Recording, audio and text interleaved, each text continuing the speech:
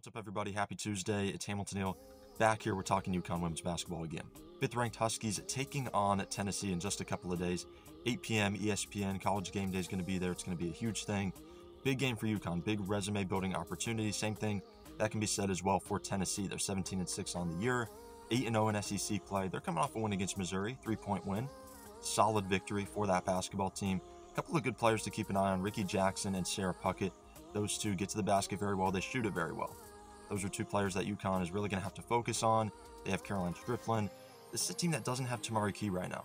Out for the year. Look for Aaliyah Edwards to take advantage of that. Look for Dorka Juhasz to take advantage of that. Speaking of those two, they had really good games in the last outing against DePaul. Aaliyah Edwards, 23 points. Lou Lopez-Senechal had 20. Juhasz with 19. And Aubrey Griffin with 18. So good double-digit performances across the board. That's an 11-10 DePaul team.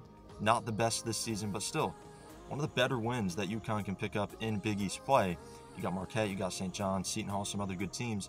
Not as weak as everybody thinks this conference is. There are good basketball teams at the top. It's definitely top-heavy with UConn leading the way. Guys, that's all the time we have in this video today. Thank you for taking the time to watch. We're going to have more short digital exclusives coming up, so stay tuned for those. I'll see you then.